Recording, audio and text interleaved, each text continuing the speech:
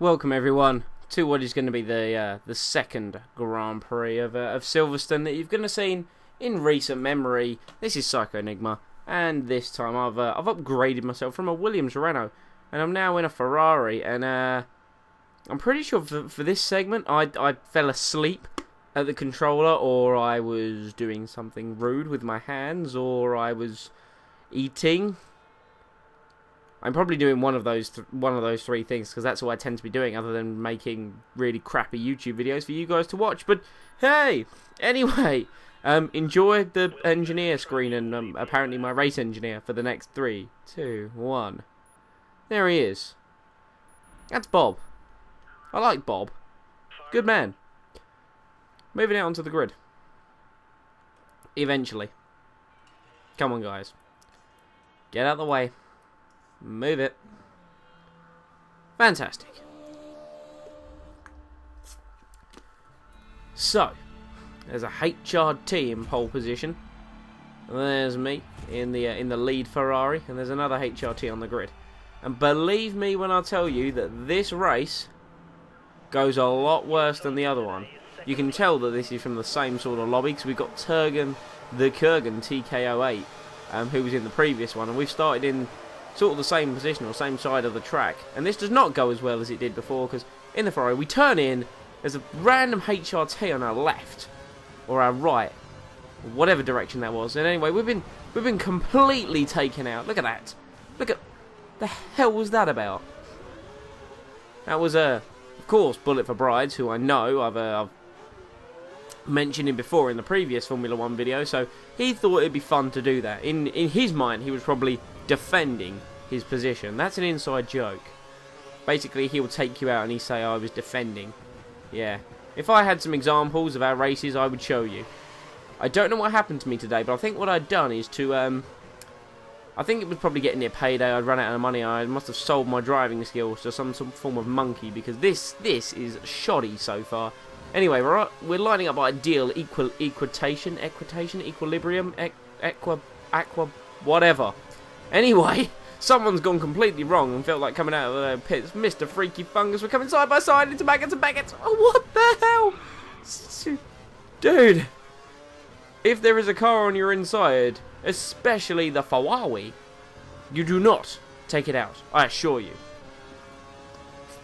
And during this video, I actually happen to have a bottle of water with me, because during the last one I could feel my throat dying. I'm doing all my voiceovers in a bulk. As I mentioned before, I was free on a Saturday, so anyway, we're looking to line up Mr. Freaky Fungus. We've beaten him on WWE, and look at this Ferrari. You can tell I haven't set this thing up. This thing is a pig. Absolute pig to drive. So we've beaten Mr. Freaky Fungus on WWE. We've beaten him in mental debates. We've beaten him in arm wrestling and pie eating and all of a sudden drinking contests. Actually, he doesn't drink, so we haven't done that. Do I win by default in that case? Anyway, we're storming it down the inside of him. I'm fair on the brakes. I don't want to take him out. I've left the door wide open for him to take me. I've gone wide, and there he is. He's on the inside. Ferrari versus McLaren. The Ferrari power. The Kurz has won it for me, and I'm up into third place. And there is a mile-long gap between myself and second. I can guarantee he's almost going for me. That's why I took the slightly tighter line, and that's why we've run it out wide. And there he is. We come back on, and I think he was taking the normal racing line. I pushed him out wide. That was not good driving there by me at all, in the slightest. But anyway, we power through Woodcut Corner, down the old start and finish straight, coming up to Cops Corner.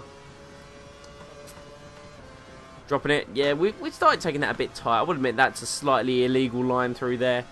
XPG, Angry Big, or Angry Pig, or whatever. 7th gear through the third part of Maggott and Beckett's. I believe that would be the Beckett segment, like the first bit of it, but proved that we got pushed out wide, and we are now, yeah, we're behind, and this could be dull. Then again, a lot of my F1 races do tend to be dull. I'll try and come up with something intelligent to say. Penguins. That's all I can come up with in that short space of time.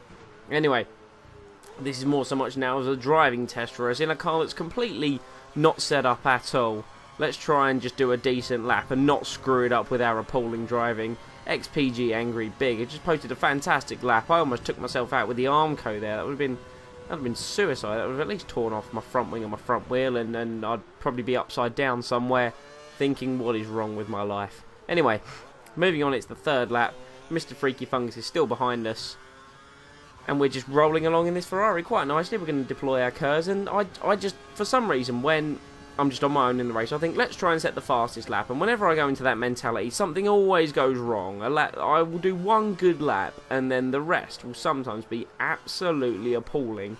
And I cannot physically remember for my life of me if this is one of those amazing laps, or somehow I'll screw it up and finish last and have a badger stuck to my face.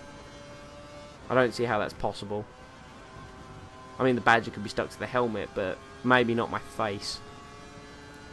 Anyway, Maggots and Beckett's, I don't even know where that came from with the comment about the badger. That's horrendous corner cutting.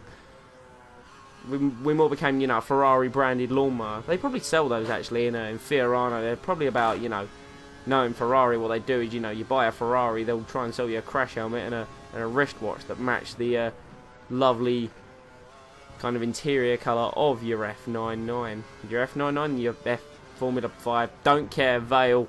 The flag is taken by the Kurgan TK08. We've gone horrendously wide again, and we'll cross the line to finish a distant third. That lap wasn't fantastic, but it was the quickest lap of the Grand Prix, so who knows what I could have done if I'd actually managed to get it right. But hey-ho, at least we didn't come across any badgers, or hedgehogs, or other wildlife. It was sunny at Silverstone, there's a rare occurrence. So, do you know what, I have no idea when this will be uploaded, so enjoy it when you watch it. Bye.